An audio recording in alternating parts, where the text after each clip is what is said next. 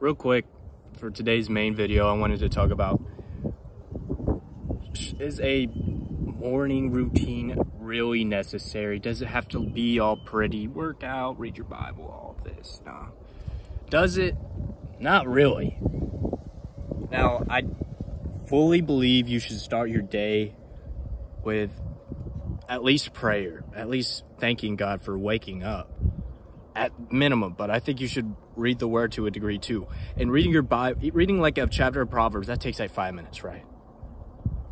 So after that, honestly, if you aren't where you need to be, who cares about the pretty routine? You just need to work.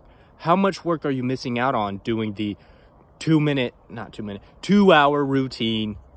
Just all this bull crap prepping you when you could have just already been working, and you would be further ahead. You have so much time and you're using it for prep.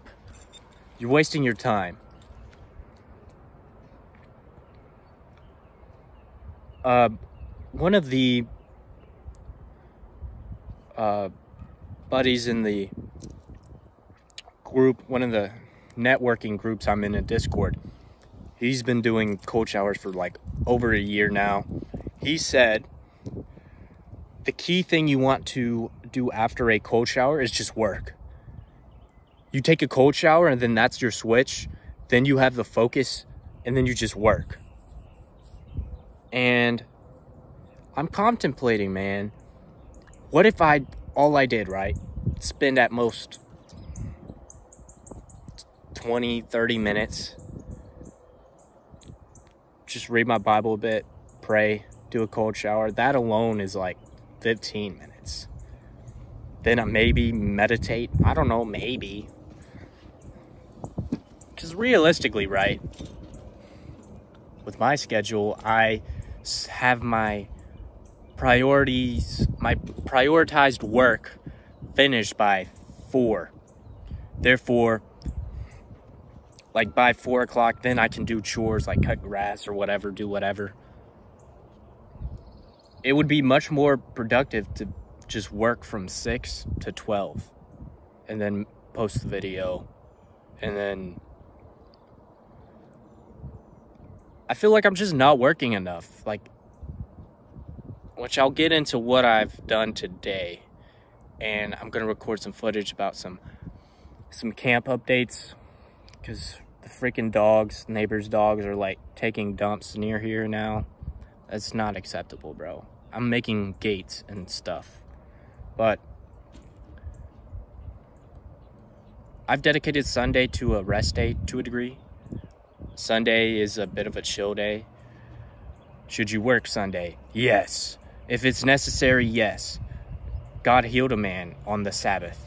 Okay, the blind man near it was like this pagan pool of healing. And he never got there, and he waited there for like 30 years, the blind man. And God said, go pick up your mats and leave. Telling a paralyzed dude that was paralyzed since he was a child, pick up your mats and leave. And he got up and walked. But anyhow, this is necessary. This work is necessary. And I gotta keep, honestly, like, I'm starting from 0 as far as working, really. Like, I'm trying to get up to the 8-hour mark, like, properly.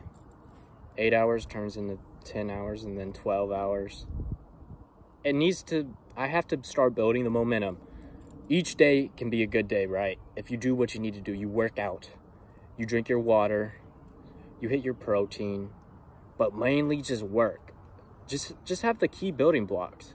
You do that every day, and you just build momentum. Joe Rogan said it in some clip. I don't know. But it's complete facts. You're waiting on all this nice, perfect routine for optimal performance. Just perform. You're not performing anyways, with or without the routine, my boy. Just get to work. And I'm talking to myself. But anyhow, I'll see you guys in the recap. I'm gonna make some dedicated outdoor video based off the footage I have. I'm gonna film after this. But yeah, appreciate you. Hope you're having a good day. Have a good evening. Love you. Jesus loves you. Peace.